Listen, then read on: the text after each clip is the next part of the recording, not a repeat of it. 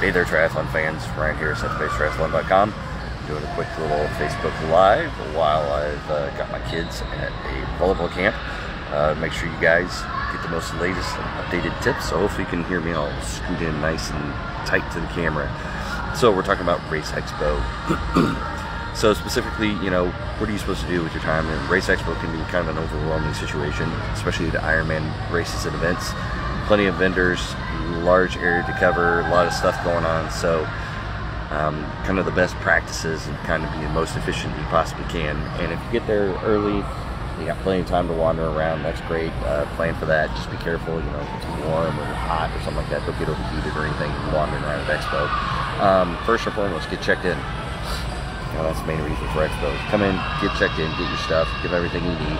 Just make sure you do it. While you're checking, make sure you're getting all your stuff. Make sure you get your chip, your swim cap, any other identifiers, check-in time for your bike, the swag, get the shirt, get the backpack, get everything they've got. Make sure if you're doing a full Ironman, you're getting all the transition bags and all that kind of stuff while you do a bag. So make sure you get everything and check it. Don't forget anything. I would suggest doing a little preemptive on the race site. Go and check to see who the vendors are, to see maybe if there's somebody on there you want to visit that you don't know about, so you don't necessarily need to wander around and maybe miss out on some vendors that are there. So check out the race site. Usually they'll have the vendors listed of who will be there. So that's another tip. So always check the race site. And usually Ironman is pretty good about that. They list all their vendors and stuff. A lot of us nowadays have partner sponsors or whatever, or we're part of clubs or anything like Suit or Quintana Bikes. They're with my club. So just see if they're going to have a booth there. If they are, you know, a Rudy Project, Expo Wetsuits, whoever, stop by the booth. Picky Bars, whoever you're working with, stop by their booth and chat them up, check them out, and you know, post some social media and stuff like that. That's always a good opportunity. So check out your sponsors. Get the gear.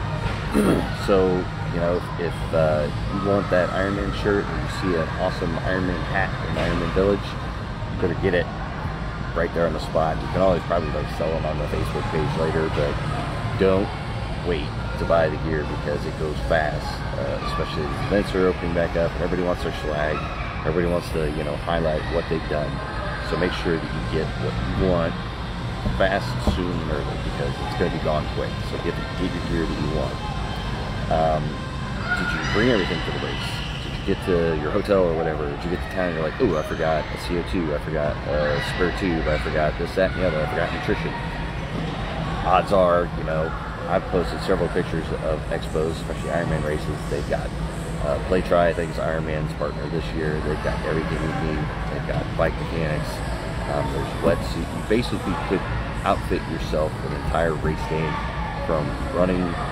You could probably even buy a bike there. You know, if Quintana's there or Bentham Bikes or somebody, you can almost buy everything you need for the race there. Wetsuits, speed suits, helmets, shoes, socks, clothes, kits, whatever. You can buy it all at Expo. So just make sure, check the packing list, make sure everything made it. If it didn't, you can grab it there at Expo. So we covered that. That's key and gear that you missed at Expo. Review the course maps. So a lot of races will have the course map blown up and put on display. So just check them one more time versus the site. You never know. There could have been some quick changes that just didn't make it to the website. Always review the course maps and see what's going on. So that's one important thing. Check in if you're VIP, if you paid for the VIP package for Ironman races or any other event that's doing it. Make sure you check in and get your credentials, because then it's kind of a wasted opportunity to waste your money if you don't check in and get your credentials for VIP check-in. Usually they have an info tit, so if questions need answered, you can't make it for an athlete briefing, you still have questions that are unanswered about the event, go to the info tent, and more than likely they will be able to help you out with any kind of questions you got, or at least direct you in the right path. So always check out the info tent if you got any last minute questions. Athlete briefing.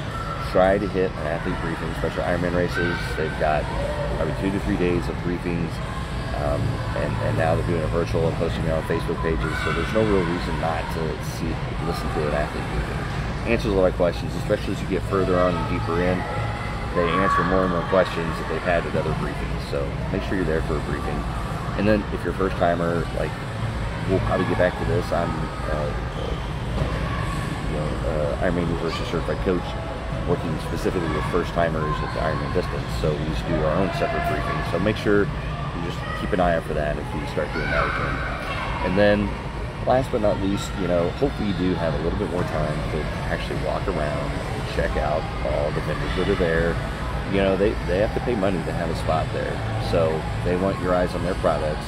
And some are gimmicky, and there is what it is. And some are fun, and some are doing giveaways. I will recommend, if you find a vendor that's giving away water bottles, grab water bottles because they're great, because you can use them as disposable water bottles. Maybe because I get event water bottles and then you get it messed up, or you don't want to throw them away. So that's always a nice one if you're going around checking out vendors. See if they got, if they're giving away water bottles, and use those as your throwaways on the bike, because you definitely do not want to throw away your event water bottle if you bought it and put it on your bike for race day and something comes up. So that's the last thing. It's just soak it in, walk around the event expo.